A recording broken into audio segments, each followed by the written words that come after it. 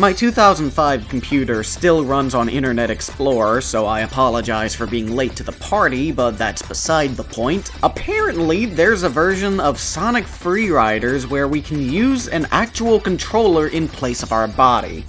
And hearing that just got me thinking of one question. Was the original game really that unplayable to the point where the fans had to fix it?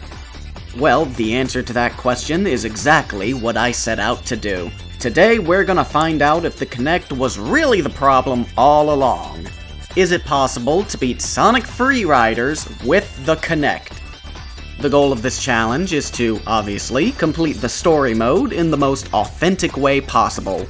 So, yes, I will be using the actual hardware for this. Mama did not raise a coward. Whoa, look at that. Cute 6'4" stud. I don't know if you can see it, but I actually have a pair of sunglasses with me to help get into the, Riders vibe. Also remember, 50k and I'll do one for Bubsy 3D. All of the boring intro stuff is out of the way, so now let's begin with a little bit of training, actually. This is a very unique experience, so let's quickly go over the fundamentals. There's a lot of things that are pretty self-explanatory, like leaning left or right with our body will have our character turn that way, and jumping in real life will have our character jump in-game. One thing to note about the jump is that it works like how it does in the first Riders game.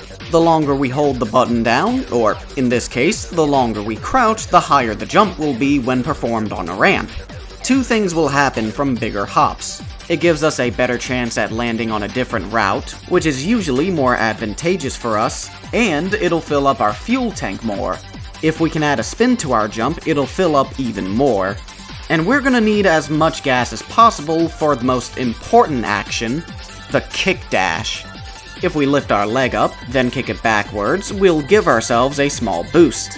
Each time we do this, it depletes a chunk of our fuel. At first glance, it might not seem like much, but executing as many of these as possible will significantly benefit us in the long run, which is why we need to make these jumps as perfect as we can make them. And before I forget, all of the races begin with everyone behind the starting line for the countdown. We can use our kick dash here, and when timed correctly, we can start off with a little boost if the timer has reached 0 before crossing the line. Doing it too early will penalize us, so finding the right timing will obviously be beneficial. There will be a few unique cases where we need to copy whatever is on screen or use our surroundings. This can range from flailing our arms to swim, levering our hands to steer a minecart, pushing one of our appendages down to make an ink trap, shooting an alley-oop like we're a quarterback from our local hockey team. The list goes on. Just be aware of when they pop up. Also, I've never noticed this before, but we have a very slight delay when executing a few of our actions, likely from the Kinect trying to process our movements. This means we can't ideally make split-second decisions, so all of our actions need to be well thought out and choreographed. It's a little awkward right now, but the more we play, the more we'll become accustomed to it. That is all the basics for the hoverboard. We'll go over the advanced tech when we come across them. Now that we're all warmed up, let's take a crack at the first chapter of the campaign, starring Team Heroes. Every chapter contains a handful of missions, each with their own different objective. Mission 1 starts us off with a simple one-lap race in Dolphin Resort. All we need to do is finish in the top 3 in order to move on. It would be in our best interest to learn the layouts of all the tracks.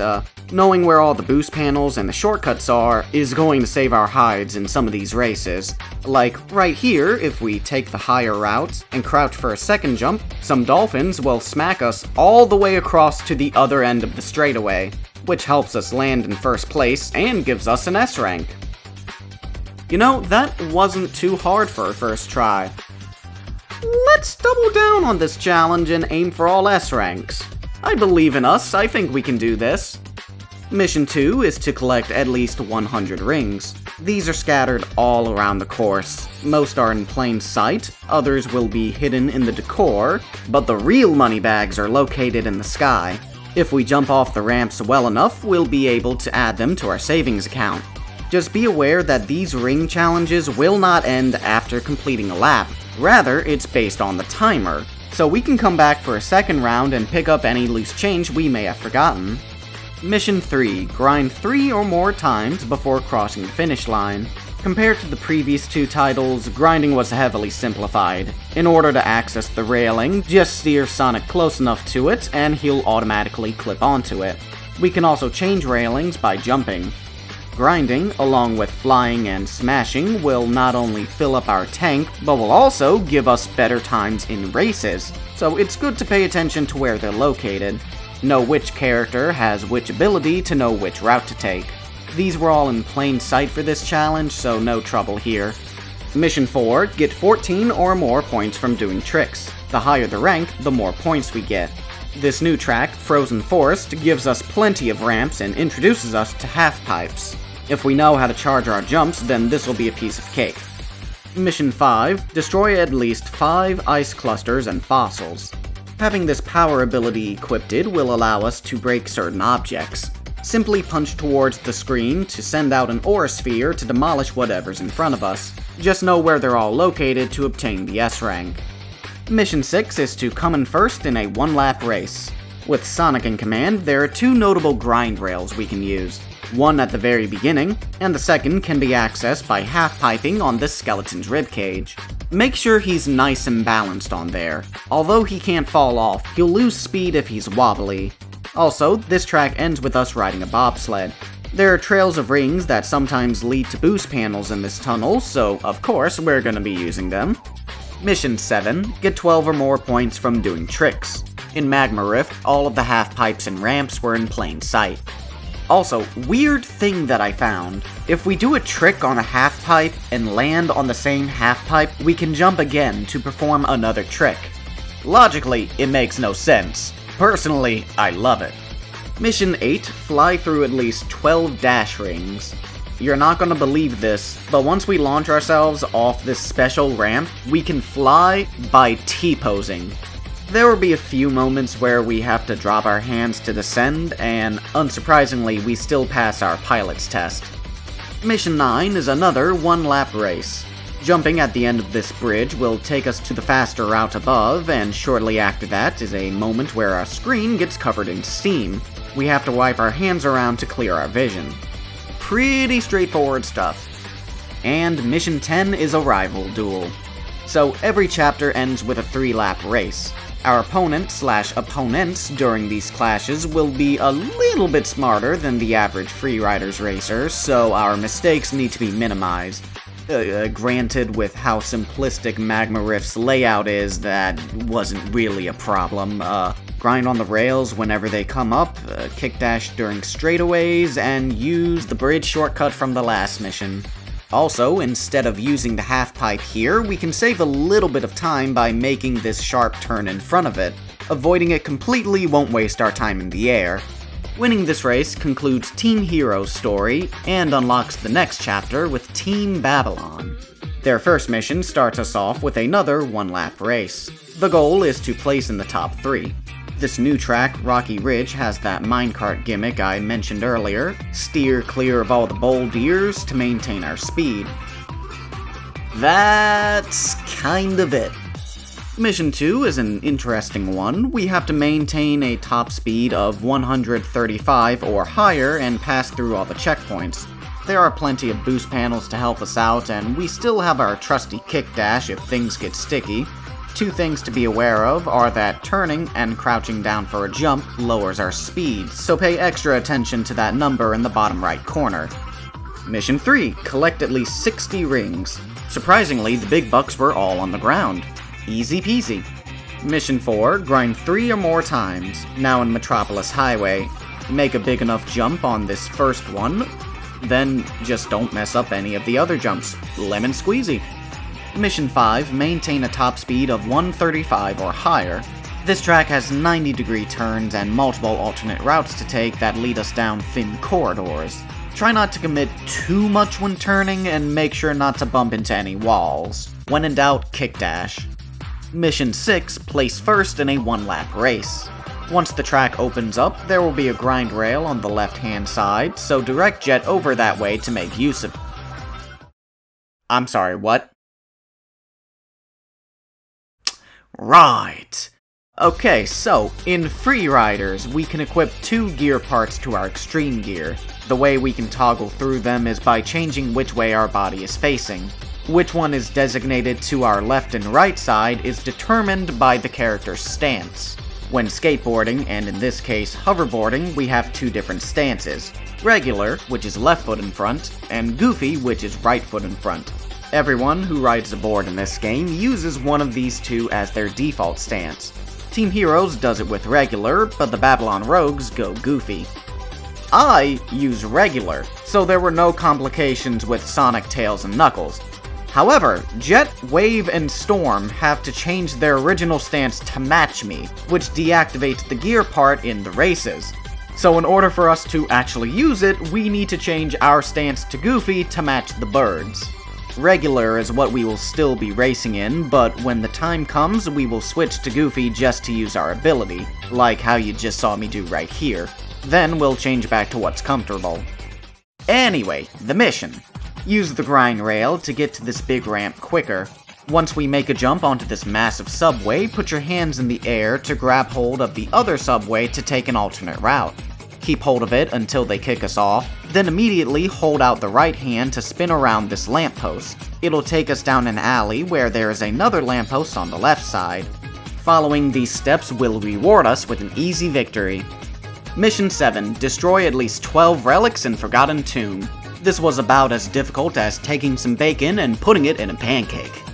Mission 8. Collect at least 150 rings. In addition to making good jumps, there is also an emphasis for using our arms. We can collect some golden goodies if we reach our hands out to the side and straight up in the air.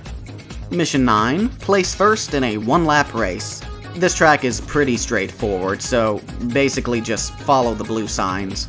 The second grind rail leads to a path where we can use a vertical pole to zoom us down another path, and we can do that again shortly after to be optimal with our time. Also, about halfway through, a pillar will collapse on the raceway, so we have to crouch in order to get past it, and we have to keep that crouch until we reach a little incline to jump onto the railing that I just mentioned. With all these in mind, our opponents will be left in the dust. I can say the exact same things for Mission 10, so no need to sound like a broken record. The Babylon story is wrapped up, so now begins the next chapter with Team Dark.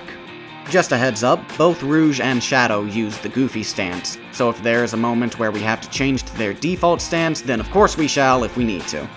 Mission 1, place within the top 3 in the Frozen Forest Expert course. While expert courses have different layouts, they usually attain the same gimmicks and even reuse a few sections from their normal counterparts. This one, however, feels like the original course except longer, so we really don't have a reason to discuss it. Just be sure to collect as many rings as possible during these racing challenges, as gathering enough will slightly increase our stats during the duration. Mission 2 is a new one. Pass through a number of gates within the time limit. We can't utilize any shortcuts during this objective, so dash panels and kick dashing are must in order to make it around the whole map. Mission 3 is another new one. Shoot down at least 3 rivals before crossing the finish line. This straight up boils down to opening an item capsule and throwing a missile as soon as we can. Interestingly enough, our fuel gauge doesn't deplete during this kind of objective, so we can spam the kick dash to our heart's content. Mission 4. Fly through at least 10 dash rings in Dolphin Resort's Expert course. I want to fly high, so I can reach the highest of all the heavens. Okay, hearing that back, I think I'll actually give myself a 6 out of 10 for that performance. It actually did not sound like complete dog shit. Mission 5, shoot down at least 3 rivals before crossing the finish line. You know, if you think about it, this one is a very subtle but deep metaphor. Try seeing it through my eyes. The robots symbolically represent you, the viewer, and how he's bombarding the other racers is like how you're clicking the like and subscribe. Mission 6, beat Sonic to the goal. Blue signs and kick dash. Also exclusive to this map is a wakeboarding section. With our hands, we can maneuver ourselves over to the buoyant ramps and jump off them to give us an extra boost. Mission 7. Get 23 or more points from performing tricks in Forgotten Tombs Expert Course. I'm just saying, if Tony Hawk saw this, he would be quite proud of us. Mission 8. Pass through each gate within the time limit. This course has a few more surprises compared to the original track. Like, barely 5 seconds in and the walls start to crumble, forcing us to crouch underneath it, which is immediately followed by a horizontal bar we can grab hold of to fling ourselves on the top route. Follow this route to the outside and we'll find a fork in the road. Take the path to the right, as it's shorter and has more dash panels. If we keep up with the kick dashing, we should have about 10 seconds to spare with each gate. Mission 9. Grind 5 or more times. I'll admit the timing to switch between the vines is a little bit strict, but learning from our mistakes will allow us to complete it. And Mission 10, the 3-lap race. Follow the tips I mentioned for the 8th mission, however, be careful with the outside portion because it might actually change between laps. The first time we exit the temple, there will be a speed sign to the left and a fly sign to the right. Coming back to this part in lap 2 might keep everything the same. For this run, lap 2 had a different layout from lap 1. The left path is now empty, and the right one is now designated to power racers. And the change stayed for the 3rd lap. Oh, well, I guess that means we stay to the left for all of them. Alright, cool. Once we obliterate the competition, we move on to the penultimate chapter with Team Rose. Mission 1, place within the top 3 in Rocky Ridge's Expert Course. This was like taking candy from a baby, which is fine by me. Mission 2, assert dominance for 1 minute. Mission 3, maintain a top speed of 140 or more. Oh, that's right, we can also ride bikes in this game. For this mode of transportation, we are spared from scoliosis as our hands do most of the dirty work. Face forwards and have both hands in front as if we're riding a real bike. Bring the left one down to veer left, bring the right one down to veer right, bring both hands down to charge for a jump, and then raise them up to jump. Controlling the bike is much more, I think the word I'm looking for is sensitive because the Kinect is focusing on 2 things for turning. It's loose and fiddly, but if we/the Kinect don't make any grave mistakes, we should be in the clear. Mission 4 is an air limit challenge in Metropolis Highway's Expert Course. This is a glorified way to say reach the goal without running out of gas. After the 90-degree turn, stay to the far left or the far right. There's a ramp coming up, and jumping in those positions will grant us access to the higher routes, which is filled to the brim with even more ramps to fill our tank. Mission 5, collect at least 200 rings. Cool. Laughing all the way to the bank. Mission 6, place first in a 1-lap race. After this first half-pipe, quickly meander over to the left side and raise our hands up to vault us on these iron grates above us, then immediately hold out our right hand to swing around this upcoming lamppost. Keep hugging the left wall because there's another horizontal bar we can use to fling ourselves directly into a set of boost panels. Doing all of these will secure a winning placement. Mission 7, smash 10 or more boulders in Magma Rift's Expert Course. This one was super dumb. It would be much more doable on the hoverboard, but Vector is assigned to only use the bike. In this scenario, turning and punching are both mapped to our hands, so the Kinect has a very difficult time registering when we want to attack. Also, from what I know, we're not allowed to attack while we're turning, so we need to be aligned with the object well before we get to it, which is easier said than done, especially with how delicate the bike controls are. I'm sure you can see Vector jittering on screen. That is not me purposefully making it look bad, that is literally what we're dealing with. Oh, the S rank for this one took an obnoxious amount of tries. Thankfully for us, this is the last mission where we are relegated to the bike. Haha, Mission 8 was an air limit challenge. With a boatload more half-pipes than the original, we scored some gnarly ollies, broski. Mission 9, maintain a top speed of at least 140. Yep. And Mission 10, the actual race. It is another certified yep moment, casually ending this chapter and unlocking one last chapter, simply titled Final Race. which is a bit of a lie because it's 3 different races. The first of which is a 3-lap race in a brand new location, Final Factory. Just like the other tracks, it's mainly knowing about the layout, because this one in particular is chock-filled with phenomenal shortcuts. After this first 90-degree turn, balance on one of these 3 thin paths, then jump to access the higher route. Now, there's a blue sign to the left, so we're gonna make our way over to that side. However, we're not gonna use the grind skill here, as there is a vertical bar right before it that will bring us down a path that takes us deeper into the track.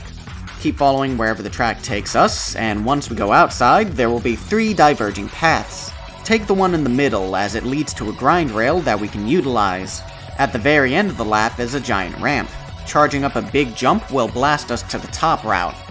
This next sequence needs to be executed flawlessly, as when performed correctly, it shaves off like 20 whole seconds, I'm not joking. Staying close to the left wall reveals a set of boost panels leading across a thin walkway. This is followed by 2 horizontal bars, one after the other. Then finishing it off, this wide platform turns into 2 thin walkways with ramps at the end. Jump correctly, and with that, we have successfully pulled off probably the biggest shortcut of the whole game. I mean, look at that massive gap between us and second place, it's insane! Amy? Rouge? Where are y'all going? The second is another 3-lap race, now on the expert course. It begins similar to the normal one, a big 90-degree turn, 3 thin paths, but no shortcut to the left. Cruise along the main route until we see our first blue sign on the left. It'll drop us off in this narrow walkway. The path splits, so quickly weave to the right as it has a glow stick that we can grab on. A few seconds later, we find ourselves in some kind of cannon that launches us into a skydiving section. Just like in real life, have our arms by our side to plummet faster, and do the opposite to descend slower. After making this big left turn, align in the middle path again for the grind rail. Once we get dropped off, we use another glow stick to the right, then make a big jump to the top route above the starting line to again use 2 horizontal bars and the thin ramps. This time, instead of bringing us down to the main track, it takes us down a much faster route that we would normally only access when using the power ability near the start. Stay close to the right side, as there is a number of conveniently placed poles. Seriously, that is a tremendous lead. Just doing that shortcut once is enough to guarantee a win. And lastly, the big finale is just like the last race, except Metal Sonic is our only opponent. Who, of course, could not keep up with our radical boarding skills because we're just that awesome. That just about does it. So, yeah, it is possible to beat Sonic Freeriders with the Kinect. In addition to completing the World Grand Prix, we have also S-ranked all of the missions in the campaign. Huh. Well, looky here, we've also acquired every collectible, too. Oh! Wow! Every single achievement has been unlocked. Oh gee, I need a controller to play this game because I don't like getting out of my $200 gaming chair. Thank you all for sticking around for this, silly special. I hope you paid attention to the release date of this video. I also hope you enjoyed it, and maintain a wonderful rest of your day. And now, the Patreon supporters, brought to you by Mod! Father of the Hampton, Page Fighting Master, Soldaraku, Fossil, and Shrift. Gianna 10 March Greek got lots of spaghetti, some filler to fill out the riff.